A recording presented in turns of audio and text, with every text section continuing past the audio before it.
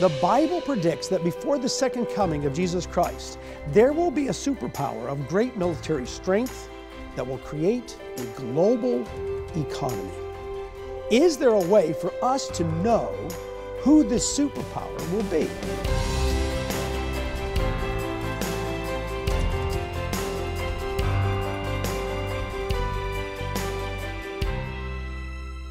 Since World War II, the United States has been the world's greatest superpower. The collapse of the Soviet Union in 1991 left the U.S. with unprecedented wealth, military power, and influence in global politics. With a large population, abundant natural resources, and a massive industrial infrastructure, and this is really important, a form of government that promotes peaceful transition of power, and that's very rare in history. This is all combined to propel this nation into becoming the most powerful superpower the world has ever seen. Can the United States maintain this unprecedented economic and military power? Or is a new superpower going to rise? You and I live in a time when the old national alliances, as well as economic and industrial powers, are shifting, and technology is changing our world faster than anybody can predict the outcomes. The news media bombards us all the time with a constant stream of conflicting and anxious predictions about what's going to happen next. I mean, how much did Russia influence U.S. elections? And is the former USSR destabilizing nations in order to reestablish themselves as a superpower? Is the United States economy on the edge of a great recession? There's a lot of fear about that right now. Is the U.S. political system in such shambles that can't maintain powerful international influence? And I've talked to people in Europe, I've talked to people in Australia who fear that our entire system is becoming such a system of conflict that eventually we won't be able to help others in other parts of the world. Of course, is the growing industrial and military might of China about to propel them into becoming the next great military and economic power? A lot of people fear, and this has been in the news lately, is the Islamic world going to unite and create an oil-based superpower that's going to be driven by religious fervor? And of course, the European Union. Many fear it's on the verge of collapse. Or can it go through some kind of a radical revival? The Bible predicts that before the second coming of Jesus Christ, there will be a superpower of great military strength that will create a global economy. Now, is there a way for us to know who this superpower will be? To understand the prophecies about the great future superpower, we have to go back to the time of another great superpower, way back, to the time of ancient Babylon. In the 7th century BC, Babylon was the greatest empire of the day. You know, a couple years ago, our Beyond Today crew traveled to Berlin, Germany, and visited the Pergamum Museum. And we were able to film the Ishtar Gate and sections of this wall, or these walls, from ancient Babylon. It was an amazing experience. I mean, to walk along the walls, to film it, to be there, that Daniel would have walked along these walls. Daniel would have seen these very walls, because these are the walls from Nebuchadnezzar's time. It was a real amazing experience to see this. We also realized the absolute splendor and the greatness of Nebuchadnezzar's Babylon and the empire that he ruled over. So what I want to do now is pick up the story of what took place within these city walls that's recorded in Daniel chapter 2. What we know in Daniel chapter 2, that Judah was taken into captivity by Nebuchadnezzar, the king of Babylon. And when that happened, some of the the brightest young people of Judah were taken to Babylon to learn how to be Babylonians, but also to give advice and be advisors to the Babylonian government. Daniel, we know, refused to become a Babylonian, but he lived there in the palace. And while he was there, Nebuchadnezzar had a dream. And this dream was so disturbing to him that he gathered together all his soothsayers and his magicians and his advisors. And he said, I want you to give me the meaning of this dream. It has to have a meaning. And they said, well, tell us the dream and we'll tell you the interpretation. And he said, no, you've tricked me before. You have to tell me the dream and then tell me the interpretation because I'll know, you know what you're talking about. Of course, they couldn't do that. And he said, well, then I'm going to kill all of you. Well, Daniel found out, because now all the advisors are living in fear because he's going to kill all of them. Daniel goes to God and prays about it. And God gives him the interpretation and the dream. And he's able to come before Nebuchadnezzar and say, let me tell you what your dream was. It was the dream of an image of a man. And this man was strange because in this image, the top was gold, his arms and chest were silver, the midsection was bronze, and then the legs down here were iron.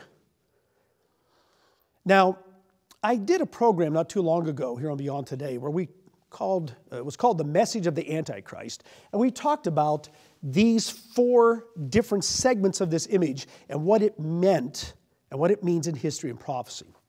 And what I showed there in that program was that the gold head, and what Daniel was able to tell Nebuchadnezzar, this gold head represented him, the Babylonian Empire. And that these other sections symbolized empires that were to follow. Well, history tells us. We're able to put this together now from our viewpoint very, very succinctly because the Babylonian Empire was conquered by the Persian Empire. The Persian Empire was conquered by the Greek Empire. The Greek Empire was conquered by the Roman Empire. So we can look at this historically. We know what's happened, and we know that this also has a future prophecy. And we're going to talk about that because what we're going to talk about today, we're going to talk about these 2 legs at the bottom. We're going to talk about this iron that gets mixed with clay, the Roman Empire. The history books declare that the Roman Empire fell in 476 AD. But it's important to understand, if we're going to understand this prophecy of Daniel 2, is that this empire, now notice in the image, it develops into 2 legs. It develops into 2 legs. This is often ignored in the prophecy of Daniel 2. In the late 3rd century, the Roman Empire was literally divided into east and west as 2 administrative centers. In fact, in 330, the Emperor Constantine made the capital of the empire in the east. He developed a city there under what had been the Byzantine, and he turned it into, or Byzantium, he turned it into Constantinople. Today it's Istanbul. But at the time, it was called the New Rome. And Rome literally had 2 capitals, one over the east and one over the west. We think in 476 how the Roman Empire fell, but it didn't. The Western Empire fell. The Eastern Empire became known as the Byzantium, or the Byzantine Empire, lasted until 1453 AD. 1453. Now think about that. How long did this Eastern Empire continue to function? Just a few decades before Columbus came to the New World. So this is very important to understand that the Roman Empire divided into 2, and both halves are very, very important. And we're going to talk about both halves. And we're going to talk about the future of the Roman Empire. Now, we do have a study guide that we're offering today because we're covering a lot of material. To really understand the biblical prophecy about the 4th kingdom of Daniel 2, you need to get this free study guide called the Final Superpower. And you can discover the biblical explanation of this Daniel 2 image because right inside the booklet or the study guide, we have a chart that will explain exactly what we're talking about here, which is obvious when you look at history. Daniel 2 isn't a difficult prophecy. Now, you can get your free copy by calling the toll-free number on your screen or going to beyondtoday.tv and downloading a copy. You can download a copy right into your computer, or you can order a copy, and we'll send it to you by mail. Now, we're going to look at some of the efforts that have happened over the centuries to revive the Roman Empire and to reunite East and West back together. But before we do that, I want to talk a little bit about something that's very important if we're going to understand the culture of Europe. I mentioned Constantine. Constantine was the first emperor to claim to be Christian. If you study his life, you will find that, the Encyclopedia Britannica says that he was half heathen, half Christian. And that's truly what he was. In 324, he became emperor of both the East and West. He had them combined, he had them together.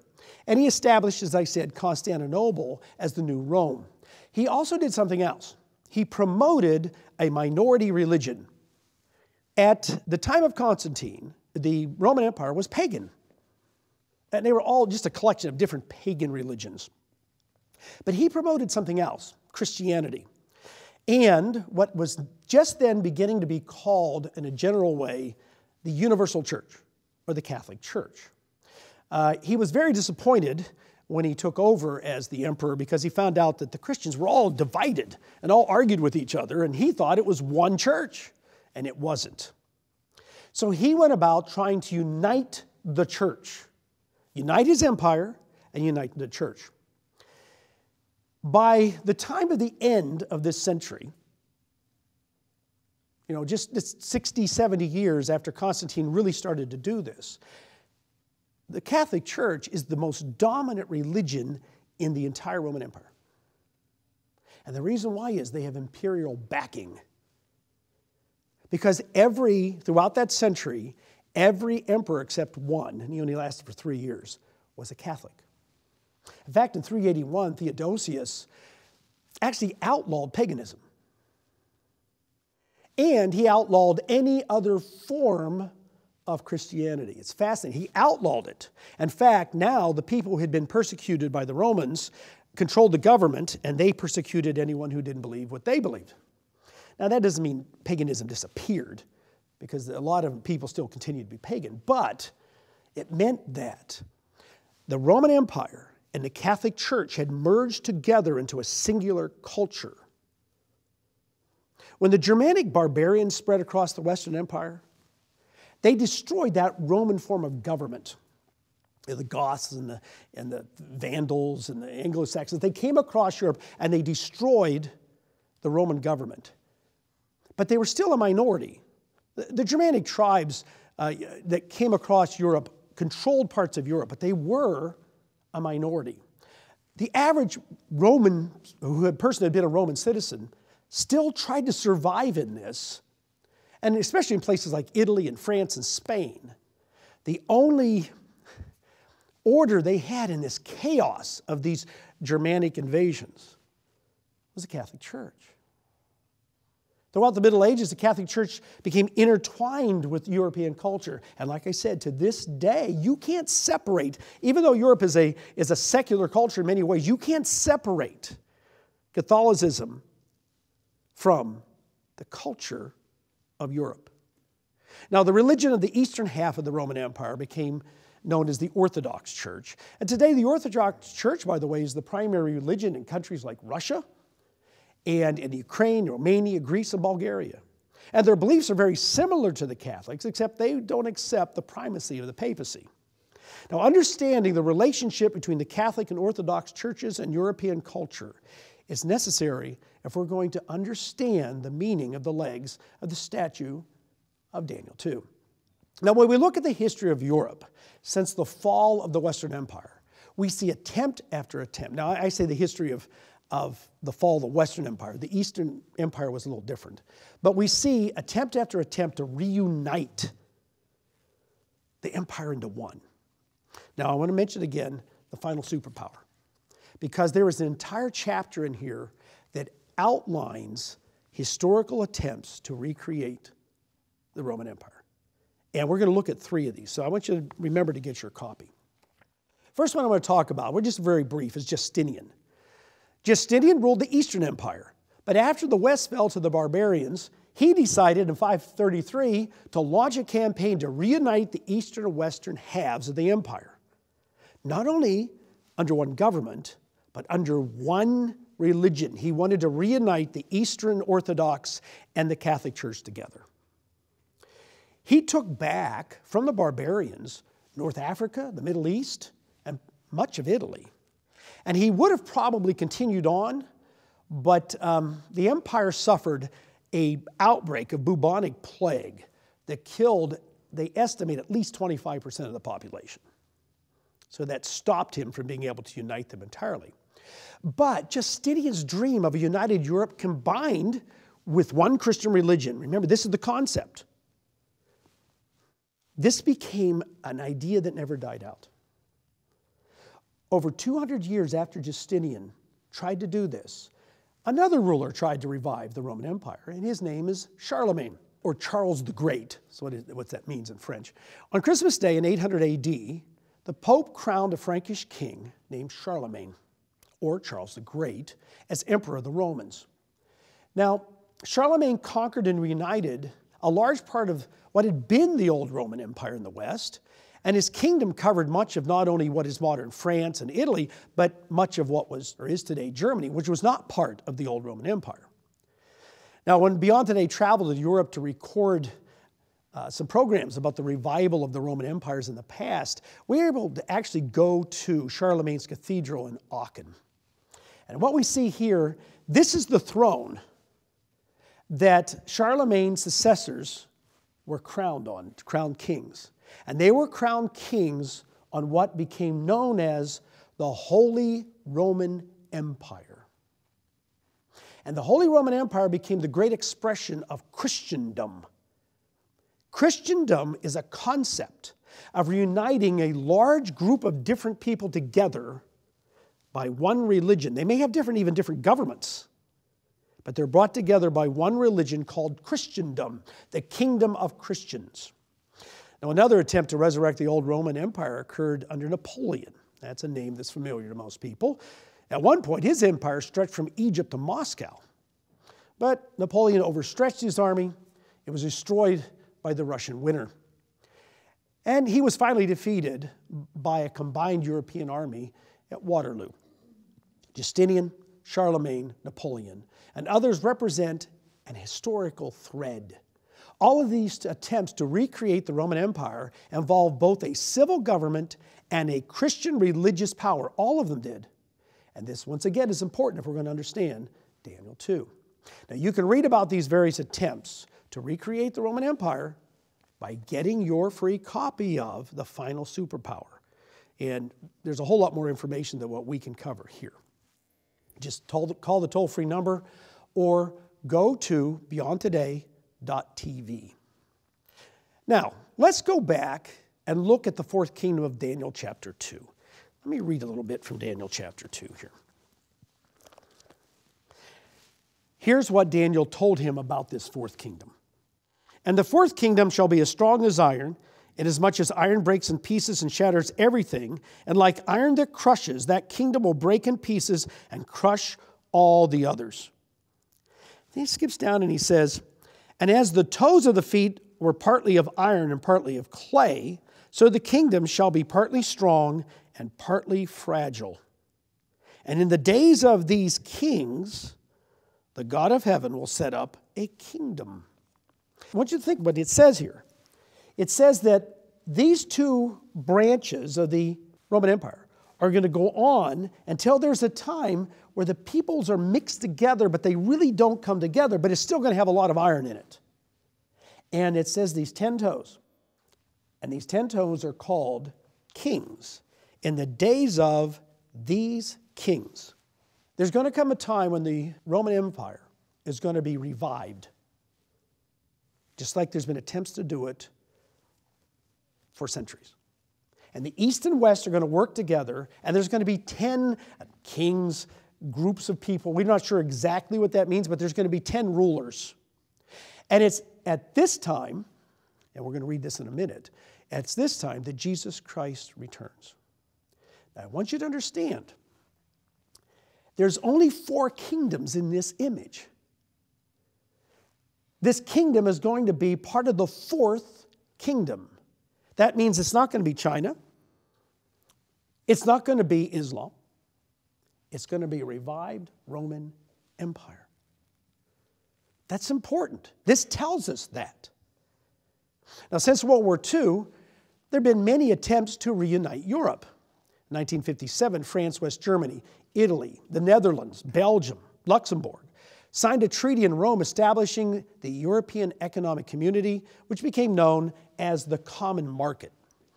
Over the years, the Common Market has become known as the European Union, which currently includes over 25 nations, 7% of the world's population, but listen to this, 24% of the global gross domestic product is in Europe. Now, the EU faces many challenges.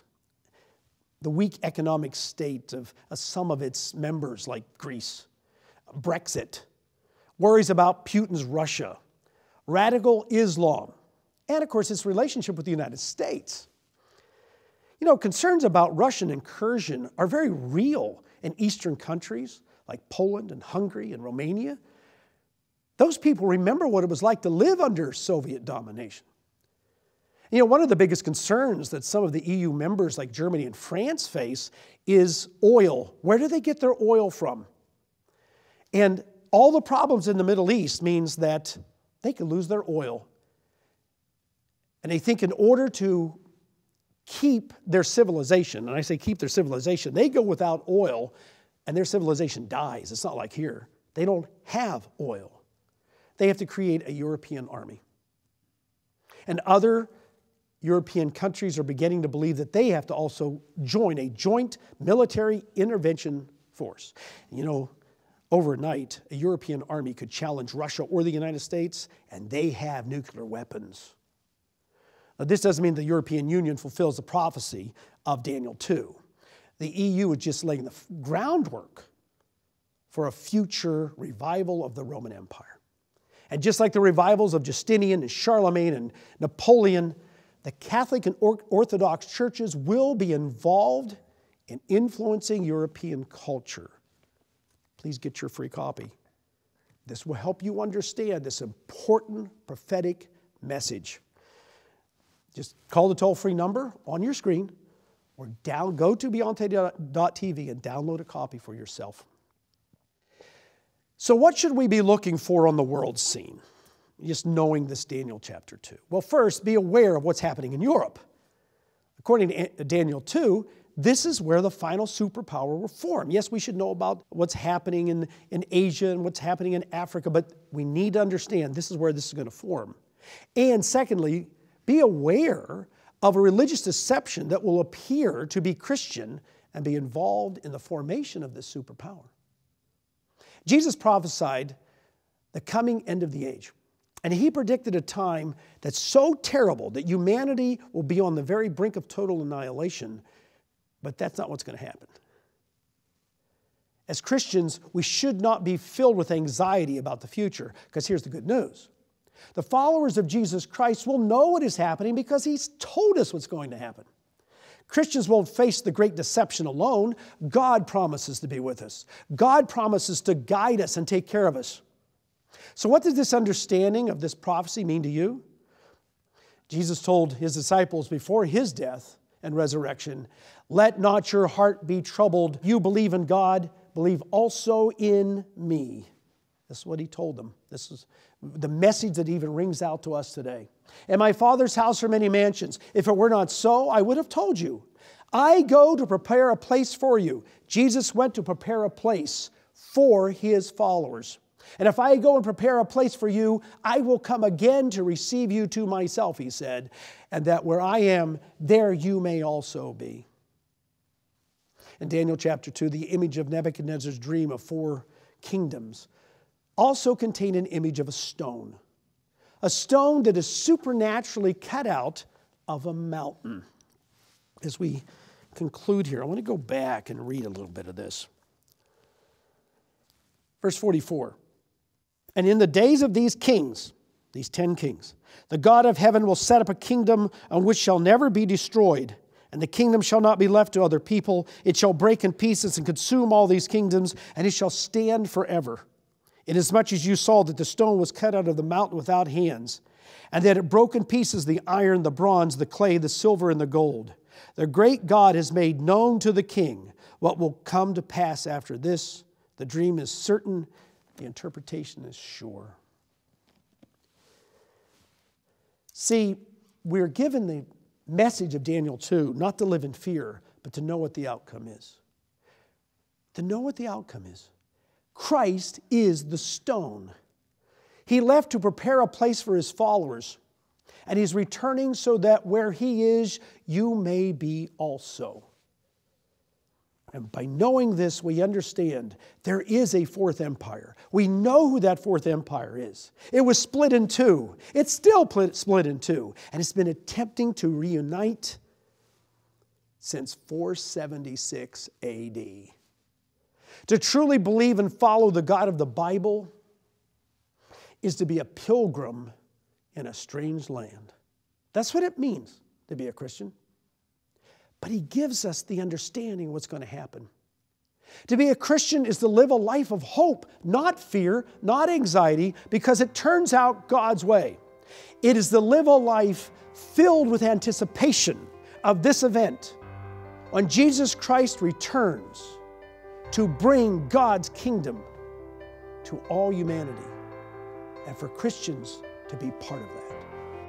Call now to receive the free booklet offered on today's program, The Final Superpower. For many years now, America has been the lone superpower. But how long will this last? Will China rise up to claim this position? What about Russia or Europe? Incredibly, in the book of Daniel, God revealed the shape of history all the way up through our present day. These great prophecies are the key to understanding future events. Our free study aid, The Final Superpower, makes plain the prophecies of Daniel and how they fit with the book of Revelation. Learn the truth from your Bible about the coming final superpower. Order now. Call toll-free 1-888-886-8632 or write to the address shown on your screen. Bible prophecy is a window into the future. Don't be among those who will be caught off guard by end-time events. When you order this free study aid, we'll also send you a complimentary 1-year subscription to Beyond Today magazine. Beyond Today magazine brings you understanding of today's world and hope for the future. 6 times a year, you'll read about current world events in the light of Bible prophecy, as well as practical knowledge to improve your marriage and family. Call today to receive your free booklet, The Final Superpower, and your free 1-year subscription to Beyond Today magazine. 1-888-886-8632 or go online to beyondtoday.tv.